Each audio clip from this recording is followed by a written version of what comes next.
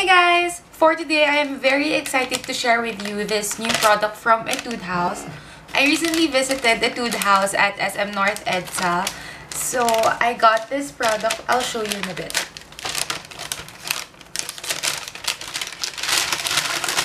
So, shout out to my blockmate Lynn for telling me about this product. So, this is the Tint My Brows Gel. My friend told me that you just put it on and then you peel it off and then it will stay there for a week or so. But then I asked the sales lady from Etude House. She told me that it will stay up to 4 days, about that time. So this is how the product looks like. This is how the packaging looks like. So this is the actual tube. It's just quite small. So I bought the shade number 2 because nung nagpunta ako before, they only have 2 shades available. It's either this one, the lighter shade, or the ash. No, it's a gray-brown one. So it's kind of too dark for my skin tone and also for my hair because my hair is still in its ombre state. So ito na lang kinuha ko. Actually, I think it would be better if I got the shade in the middle kasi feeling ko yun yung mas shade ko. Pero I really wanted to try it out kaya I bought the lighter shade instead. Korean kasi nasa box kaya hindi ko maintindihan.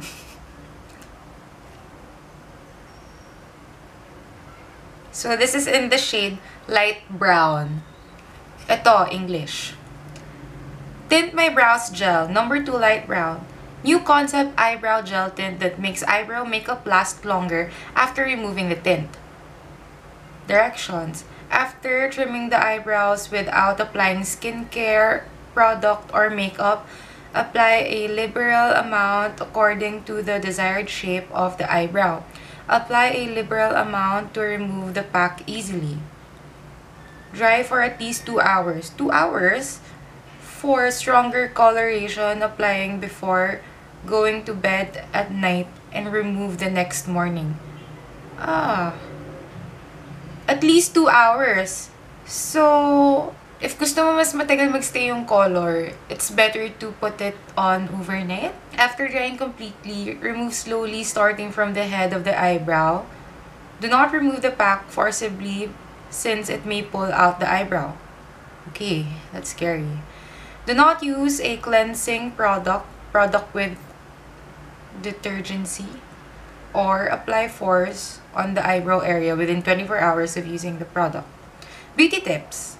If skin is too oily or it has lots of dead skin cells, tidy up the eyebrow surrounding skin before applying the pack to ensure good coloring. If you make a mistake in drawing, correct or wipe clean with cotton swab or clean tissue before it completely dries out. Here. Ayun, ang sabi sa box.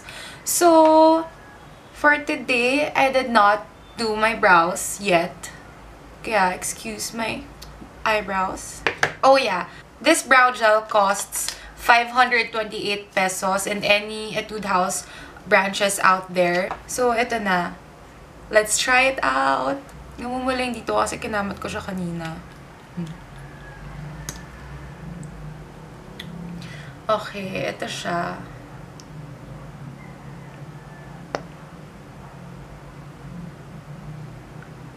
Yung consistency niya, it's very jelly and the brow gel.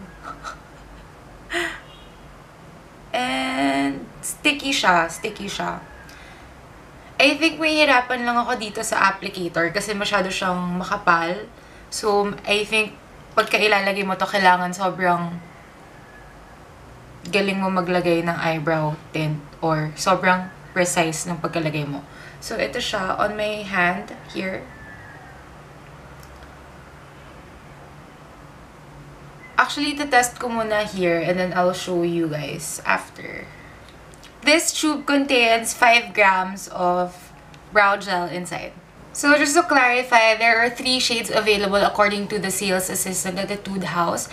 Pero during my visit yesterday, they only have 2 shades available. This one and the darker. This one is the lightest one and the darkest one. So ang kinuha ko na lang is this one. So it's been about 5 minutes since pinastay ko to. So ngayon, it's not yet fully dried, pero I can just wipe it off. And try ko muna siya i-peel off.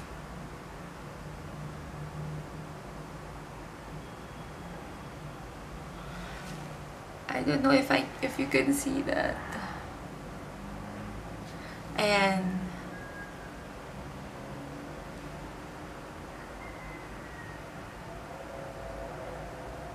Ah, okay. Nag-dry na siya. Ayan.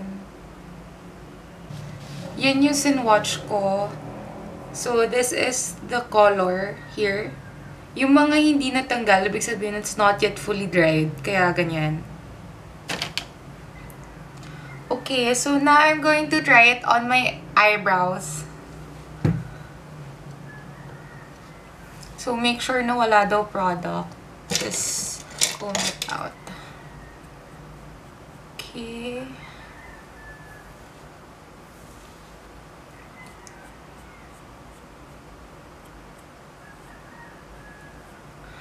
I'm actually nervous to put this on.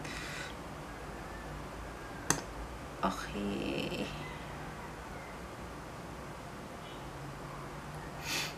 Here it goes. Parang nakakatakot.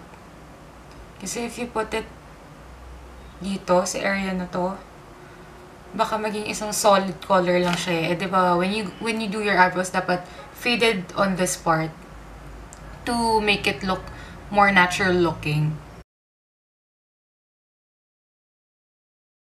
Medyo mahirap siya ilagay ah.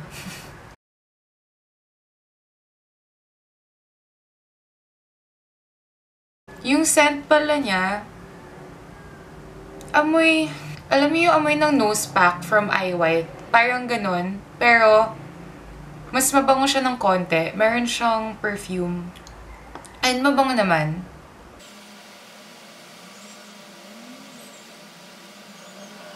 Ang dami mo palang magagamit dito na product. So, I'm not sure if gaano katagal maglalast ang isang tube.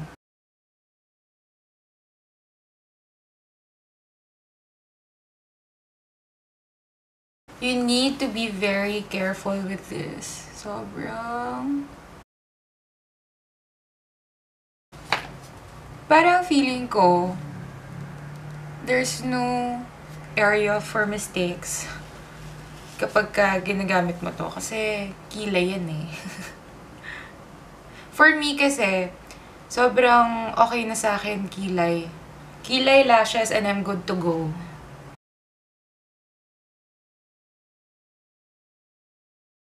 Okay, so dito na ako sa medyo tricky part, dito sa front area. Kasi dapat light lang dito. Hindi ko alam kung paano ko magagawang light yung dito sa area na to, pero dito dark.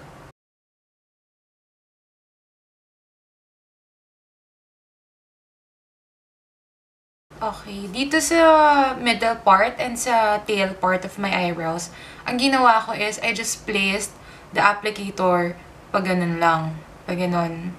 Pero when it comes dito sa front part of my brows, ang ginawa ko is little strokes lang. Para hindi masyadong dark sa area na to. Define ko lang konti yung tail ng brows ko.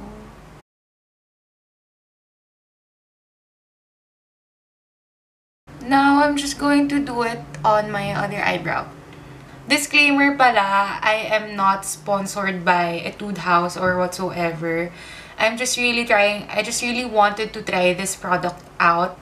Okay, medyo tricky maglagay dito sa kabila kasi I'm right-handed.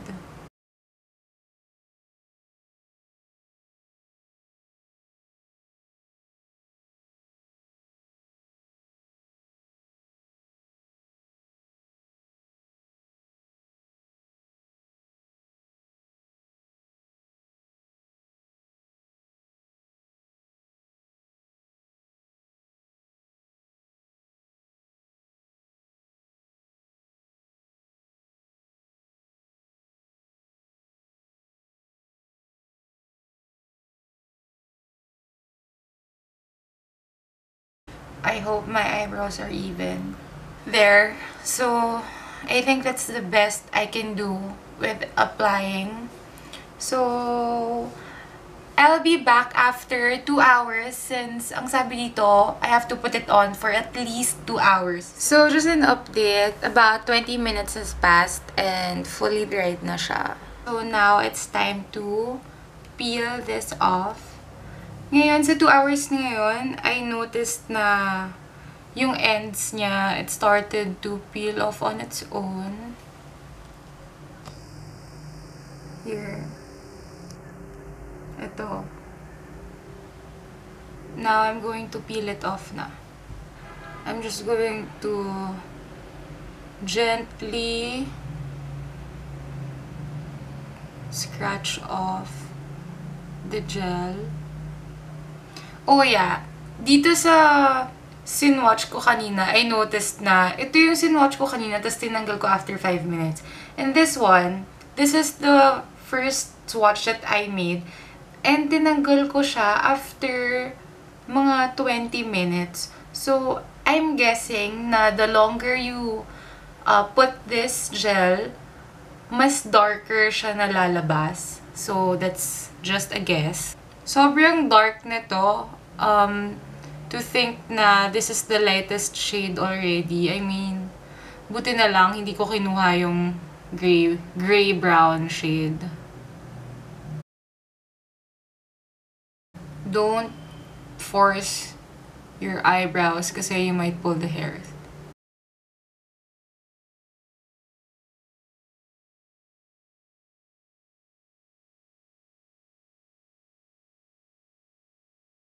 Wow.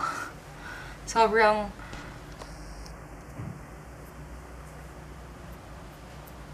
instant brows.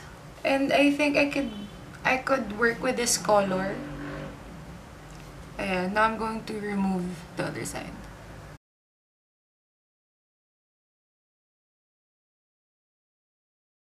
So that is the final result. I think okay na ako sa shade na to. Good thing I got the lightest shade. Kasi ang dark na niya. And I really love this. Okay, sobrang okay siya for summer. Lalo na if you're going out for a swim. If gusto nyo lagi kayong may kilay, this is really a good product. So for me, this product is very convenient to use. It's very easy to use.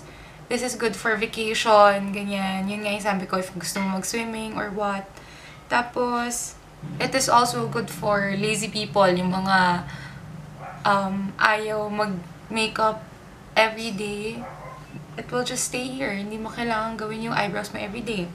Tapos, the price range is okay kasi 528 pesos and your eyebrows will stay on for about a week or so. Tapos, I think okay naman yun. And the shade that I got is also really good for my hair color. I think this matches me well. Ayan. And also, the brow gel will also dry up sa unang 20 minutes pa lang. Kaya, if you're planning to do the overnight procedure, yung isi-stay on mo, yung ilalagay mo yung eyebrow gel, tapos matutulog ka, tapos pipeel off mo na lang the next day, okay lang kasi hindi mapupunta sa bedsheet mo or sa pillows mo yung brow gel. Yung mga con naman for me is you really have to be precise sa paglagay mo nito. Kasi kung hindi precise yung paglagay mo, papangit yung pagkalagay ng kilay mo kasi magkakaroon siya ng mga lampas-lampas. So, pangit naman kung ganon. Also, ayoko rin masyado yung applicator nito kasi yung applicator nito masyadong thick para maging precise yung application. So, sana thinner lang yung brush na to and magiging okay na siya sa tingin ko.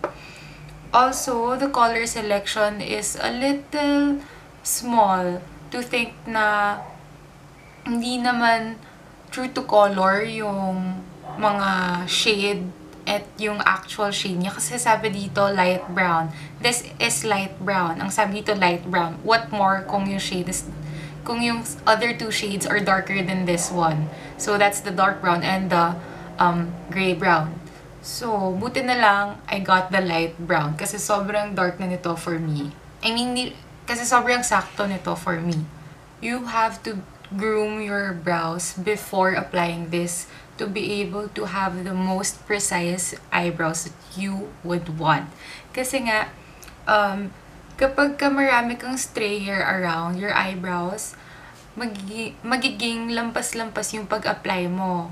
Now, if you think that if you think that you can line your eyebrows well naman, okay lang. Pero para rin maging guide for you, it is better to get your eyebrows groomed first, or you can groom your own brows first before applying this brow gel.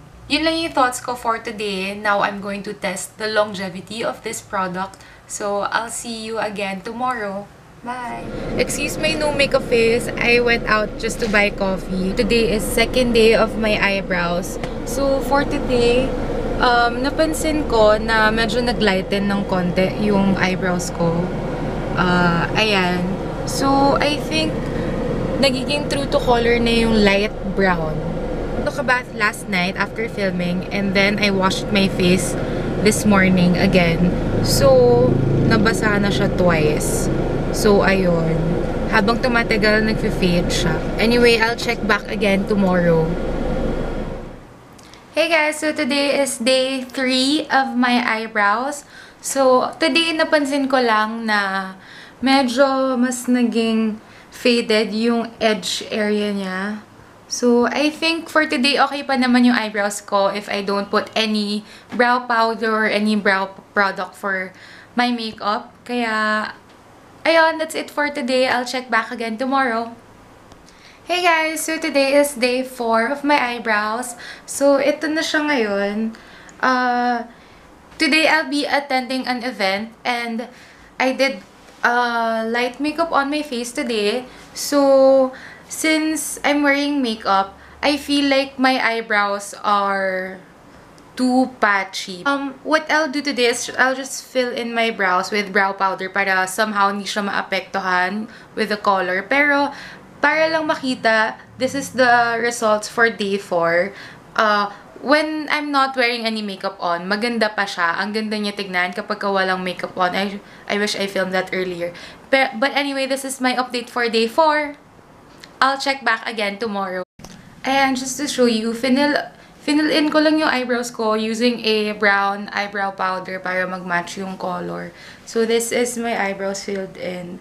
Sobrang light lang yung pag-fill in ko na yan. Fill in ko lang yung sparse areas. Hey guys! So, I'm wearing the same thing again kasi I just got home from the hospital. I spent the night there to take care of my mom. Today is day 5 of my Etude House Tint My Brows Gel tutorial, and this would be probably my last update kasi as you can see, sa end part and dito sa front part, sobrang faded na niya. If I'm not going to wear any makeup on, okay pa siya kasi mukha lang siyang naturally full yung eyebrows. But then, if I'm going to wear light makeup or whatsoever, mag-fill in ako ng brows na. So, it's either I retouch with this or I fill in my eyebrows with my normal brow routine. All in all, for me, the longevity of this brow tint lasted for 5 days. Yun yung naging result sa experience ko with this product. I hope this review helped you a lot. Sa mga gustong itry yung same product, sana natulungan ko kayo to decide whether or not to try this product. So that's it for my review video. I hope to see you on my next one. Bye!